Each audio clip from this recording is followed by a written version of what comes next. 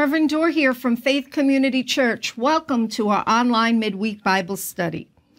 Well, we're finally here in the final chapter of the book, Last Days Survival Guide by Rick Renner. For those of you joining us for the first time, this book is a study on the prophetic word that the Apostle Paul gave to the church who would be living in the last of the last days. That's found in 2 Timothy chapter 3, verses 1 through 5, which reads, "This know also, that in the last days perilous times shall come.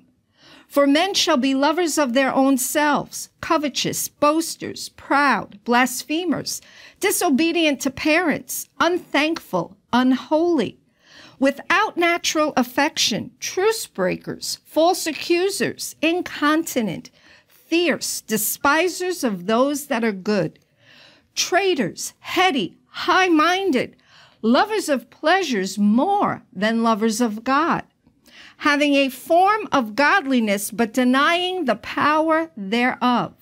From such, turn away." Well, we can certainly see the fulfillment of this prophecy living in the times that we are now in. So how are we to live in light of all of this? How are we to safely navigate through these perilous times and come out victoriously? Chapter 10 of Renner's book gives us this insight. So if you have your copy of the Last Days Survival Guide by Rick Renner, please open up to page 375. The title of this chapter is How to Victoriously Navigate Last Days Stormy Weather. You know, several years ago, I was speaking at a women's conference in Florida, and I shared a message called Navigating Through the Hurricanes of Life. Little did I know then that the Holy Spirit was preparing me to study the very same principles that Renner outlines right here in this chapter of his book. He uses in this chapter the analogy of a hurricane in describing the effects of the spiritual storm coming our way in the last of the last days. Take a look at page 375. Here, Renner writes, "For us to catch a glimpse of what it may be like to live through a last day's spiritual storm, we do well to consider the patterns and effects of a hurricane. You know, church, interestingly, experts in financial markets today are predicting that an economic hurricane is heading our way and that it is going to have a catastrophic effect and impact worldwide. I share this with you now so that we know that even those, beloved, in the world cannot deny that a hurricane is heading our way. Renner goes on to say, as a hurricane approaches, its impending presence can be felt by the torrent of pounding rain and the rising sea tides that precede it. These raging rains and swelling tides can be sufficiently deadly by themselves, but they are merely symptoms of the real storm that is still gathering strength and preparing to hit land. Church, the lesson for us here is this. Don't discount what's happening all around the world today. The lawlessness, the intolerance, the injustice, and unfairness, as if this is how life has always been. Because as bad as it all is right now, the truth is, beloved, there is much worse to come. In his book, Renner explains, just like a hurricane, when the eye passes over a region, we may experience moments of calm as society draws closer and closer to the end of the age. But in those moments, church, we must not presume that the storm has passed. Because on the other side of that eye wall, there is devastating winds and a devastating impact of the storm still to come. Renner writes on page 377, at times we will feel the full force of the turbulent spiritual winds, whereas at other times it will feel like there has been a pause from pressure. This temporary pause will give the incorrect impression that the worst is over. But we must always keep in mind what the Holy Spirit has clearly prophesied, that a dramatic change in society will occur at the end of the age, which will cause the winds of opposition to rise up against the church with serious consequences. So, church, let me ask you, what steps are you taking? What steps are you taking personally to be spiritually equipped for what lies ahead? Beloved, we must be prepared to face these coming storms with readiness, empowered by God's Holy Spirit. Church, the truth is this. You and I in America, we live in a mission field. Americans have lost their way. Once founded on traditional Christian values, America is no longer, spiritually speaking, a Christian nation. But sadly, it has become a pagan one. So now more than ever, beloved, we need the power, hear me, the power of the Holy Spirit to be God's ministers of reconciliation in order to reach a lost and dying world. And as predicted in the Bible, things will become progressively worse as the day of the Lord approaches. Renner writes on page 378, between now and the time of Jesus' triumphant return, society will race toward a cataclysmic collision with end-time events. Even now, the spiritual climate is dramatically shifting. Yet you and I have been chosen by God, listen, to live in this crucial hour. And as part of his church, we have a spiritual inheritance to lay hold of that will empower us to live as overcomers in the midst of the storm. As we listen to what the Holy Spirit is saying and prepare ourselves by standing on the promises of God's word, we can expect to experience the empowering strength of the Spirit of might, upholding us and seeing us through to victory in every situation. So, beloved, what is this spiritual inheritance that we must lay hold of in order to navigate through the spiritual storms we're facing in victory? Church, we must first always remember that we have a great cloud of witnesses who have gone before us, who have left for us a legacy of faith to draw from. By their shining examples of faith and trust in the Lord, church, and his word, we could take hold of the very same promises that they stood upon to help them through their trials. Heroes of the faith like Abraham, Moses, Elijah, Daniel, and David. Great men of God like Peter and Paul and Stephen. Women like Deborah and Sarah and Esther and Mary. People, beloved, just like us, who faced persecution for their faith, yet were able to stay strong in the midst of their enemies. And many of them,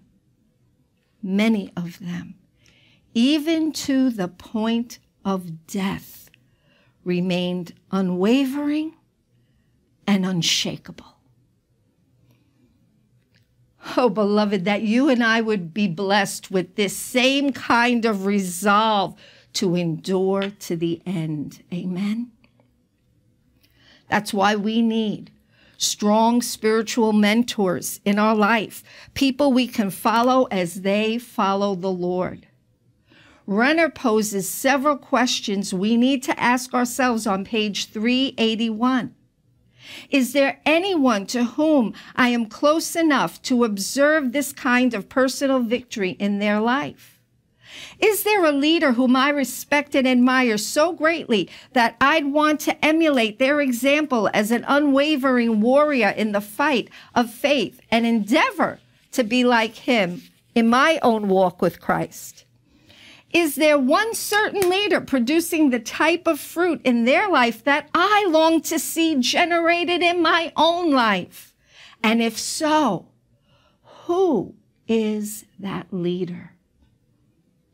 Beloved, I want to encourage you, spend time thinking about the answers to these questions. Hebrews chapter 6, verse 12 says, "Be not slothful, but followers of them who through faith and patience inherit the promises." Renner explains in his book, from the Greek word used for followers here, we get our words imitate, mimic, and mime. However, the best translation of this word in English, he tells us, is the word actor. Like the way an actor studies a role, beloved, to know deeply the character that they're portraying, we need to study the lives of those who emulate the faith to the point where we can replicate their actions in our own lives. The Apostle Paul said in 1 Corinthians chapter 11, verse 1, "Imitate me, just as I also imitate Christ." As Renner says, we are to intentionally study the deeds, the words, the actions, and thoughts. In other words, how a person who follows the Lord even thinks about life and godliness, so that we can replicate, beloved, with the help of the Holy Spirit, these same virtues in our own life. Church, this is the essence of true discipleship in a believer's life, to mimic the life of your teacher. Paul admonished those who followed him in 2 Timothy chapter 3, verses 10 and 11, to fully know his doctrine, his manner of life, his purpose, his faith in the Lord, his long-suffering, his patience, persecutions, and afflictions. In other words, church, Paul is telling us here, study my life, and you'll learn how to navigate through the perilous times of these last days. Beloved, Paul's doctrine is sound. It is fully consistent with Scripture, and he always rightly divides the word of truth. Those who follow the teaching of Paul can build a solid foundation of Christian living. The lesson from Paul that we learn is, be Bible literate. I'm going to say it again. Be Bible literate. Know the Scriptures and know how to apply them to your life. Live a life worthy of the call whereby you have been called. Renner writes on page 384, Paul's doctrine, what he believed, was so powerful and rock solid that it held him together through every circumstance in life, enabling him to withstand all the rains, the floods, and the winds that came against him. Amen?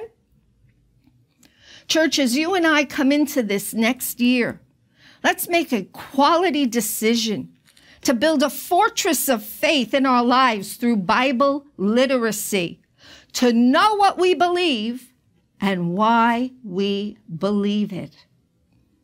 Let's take hold of the scriptures and build our lives according to its truth. Now, over the next few pages, Renner explains at great length each component of Paul's faith. I want to encourage you, study these out over the next week on your own. We don't have time to get through them, in this session, but it is so worth your while to really study the life of Paul and the actions of Paul, the belief of Paul, the thoughts of Paul, the intentions of Paul, because he said we were to imitate him as he imitated the Lord. So we get to see in the flesh the very actions of our Lord and Savior through Paul. Paul is a very special apostle, beloved. One day maybe we'll study his life together. And God gave him revelation of his truth like no other. So I want to encourage you, take time to learn at the feet of this great apostle who also had to learn how to walk victoriously through the hurricanes of life. Amen. If you have the book, Last Days Survival Guide, please turn to page 393. Here, Renner writes about the importance of staying on track. He quotes verse 14 of 2 Timothy chapter 3. After prophesying in great length the signs of a last days generation and the perilous times the church in these last days would endure, Paul wrote, "But continue in the things which you have learned and have been assured of, knowing of whom you have learned them."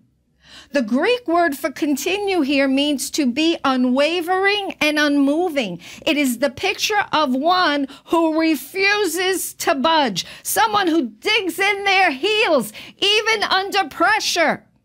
It is one who will firmly endure and who is immovable, unshakable, and consistent to what he or she believes. Throughout the scriptures, church, we are admonished, listen, to endure to the end, to hold fast, dig in your heels to our confession of faith and cling to these truths and not become willing to ever let them go.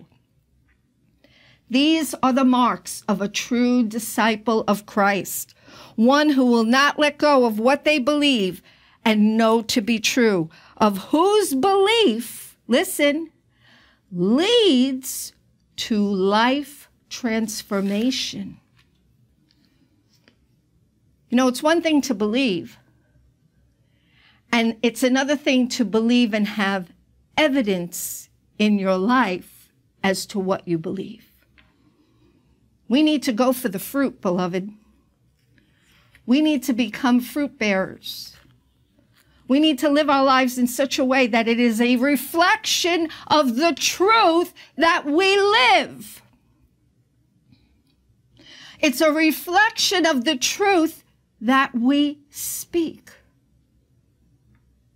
So there may be areas of our lives where we yet struggle. What I want you to do, and what I want us all to do, is we need to dig in our heels, cling to the truth, become unshakable, become unmovable until we see the manifestation of the transformation of that thing happening in our life that makes us more and more into the image of Christ. Amen?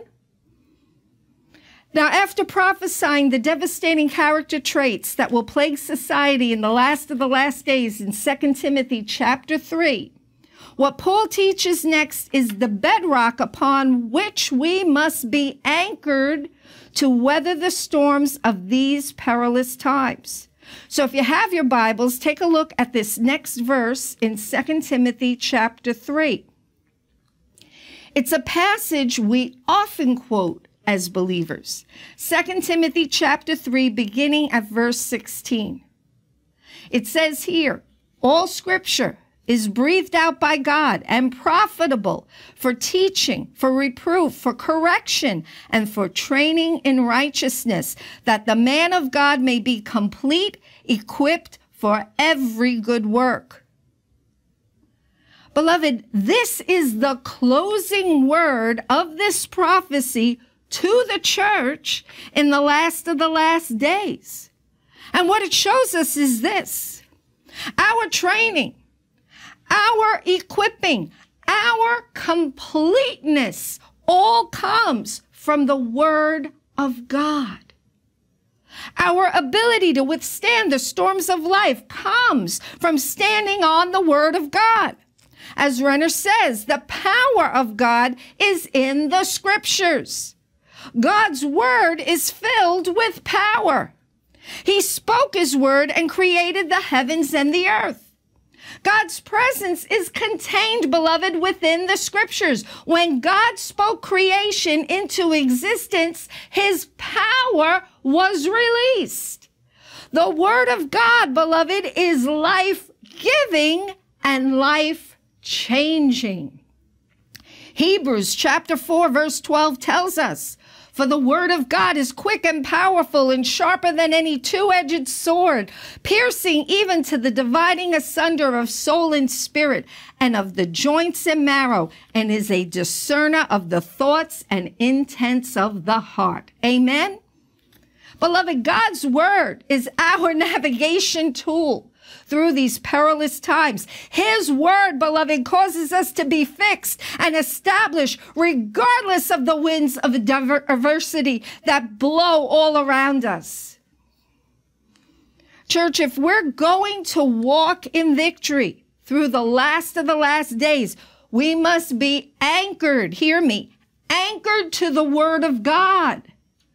The Word of God can literally change the atmosphere around you when you cling to it. Like a musical instrument, beloved, the Word of God can release the sounds of heaven into your life. Be sure to read Renner's inspiring notes on page 402 of the book, Last Days Survival Guide, under the heading, The Music of Heaven. A quote from these notes on page 403 reads like this: "The Word of God can still release the sounds of heaven in your life.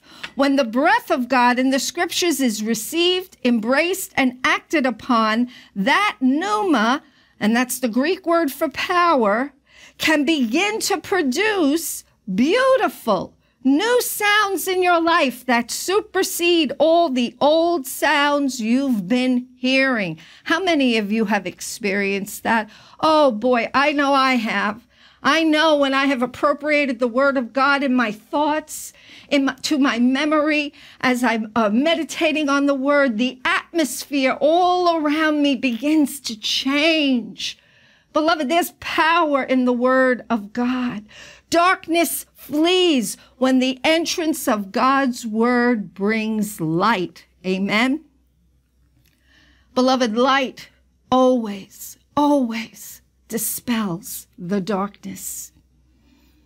The Word of God, church, is a direct threat to Satan's kingdom. And for this reason, the end of the age is going to be riddled with darkness and deception, where Satan uses false teachers and false prophets to twist and pervert God's truth. That's why, again, church, I can't stress it enough. We need to be Bible literate if we're going to come out victorious during these last of the last days. You're not going to make it any other way. Can I just tell you honestly? You can't have a casual believing during these times. It's not going to be enough. You have to sell out to Jesus completely and fully, and sell out to His Word and the study of His Word. Amen? Listen to what Renner wrote on page 408. "The Bible is not just a book like any other book. The Bible is a book that actually contains God Himself." Don't you just love that? What does that mean? Beloved, God did not just breathe on the scriptures, he breathed into them.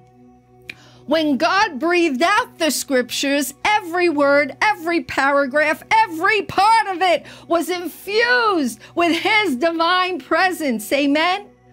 Church, as Renner says, there is not a word in the Bible that is void of the presence and power of God. The Gospel of John tells us, in the beginning was the Word, and the Word was with God, and the Word was God. The power of God, beloved, was realized in the flesh through the incarnation of Jesus Christ. Jesus is the Word incarnate, the Word alive, the Word embodied, the Word personified, the Word come to life. And this Jesus, this living Word, beloved, abides within the heart of every believer born again of his Spirit. Amen? Amen. Oh, give God praise tonight. Lord, we honor you and we praise you. We thank you for who you are. You are the Word of life. You are the giver of life. Oh, Lord, how we love you, how we love to praise your name. Thank you for giving us this promise in your word, Lord. Thank you for showing us this prophetic truth, Father, and enabling us and equipping us and empowering us to navigate through these storms victoriously. Father, nothing can separate us from your love, not height, nor depth, nor death. Nothing, Lord, nothing is going to separate us from your love. Thank you, Father. Thank you that you are with us, that you never forsake us. Oh, Father, we thank you that you are our anchor in the storm. So we cling to you, Lord Jesus. We hold fast to you, and we ask you to be the commander-in-chief of our life, the Lord of our life. We make room for you, for we know you are already Lord. So we just allow by our will to give you full reign in our hearts and our minds. Teach us as you taught Paul, Lord God, as you taught Peter, as you taught John, as you taught Mary. Teach us, Lord. Teach us of your ways, that we may walk in the truth. In Jesus' name we pray. Amen. Amen. Ooh, this message preached me happy. I hope it did for you too. Wow. You know, we're just got one half of the chapter left, and we're going to finish it up next Wednesday night right here at 7:30 p.m. So I want to encourage you, make sure you hear the closing message, because it's going to have great insight in helping us navigate through the storms of life in these perilous times. Amen. Amen. Well, beloved, I'm so grateful for each and every one of you joining with us each and every week. You've been such a blessing and encouragement to all of us here at Faith CC. I want you to know, on behalf of Pastor Gary, myself, and all the elders here at Faith Community Church, we're so grateful for your continued faithfulness and support to our church and our ministry. You help us keep the wine flowing from the table. That's a teaching in and of itself. One day, maybe I'll get to teach that to you. But, you know, in context, I just want you to know what it means. It means that you are the ones that help us nurture the others in our flock by your faithfulness and your support. And for those of you who would like to give tonight, I want to make it available to you by you following the link we provide below, or you could text the word give to the number we provide below. If you're watching on our online station, you could just touch the give button and access our secure online giving platform that way. We want you to know we're so grateful for you. You have been absolutely awesome and wonderful, and we know that you are a gift to us, and that God has brought us together for such a time as this to see the kingdom go forward, to advance his kingdom, to preach his gospel, and to see captives set free. Amen. Amen. Well, God bless you, beloved. I want to encourage you, join us this Sunday, 9 a.m. and 11 a.m. We have our Sunday service. I want to encourage you, bring out the kids at 11 a.m. We have a wonderful children's ministry, and they get ministry. They're not entertained. They're not babysat. They are taught the Word of God. So we want to encourage you to bring your kids out as well. Amen. On behalf of all of us here at Faith Community Church, as we're entering soon this blessed Christmas season, I want you to know I love you. God bless you. And Pastor Gary and I extend our hearts to you. Want you to know we're here for you through every storm. We love you. God bless you, beloved. I'll see you next week.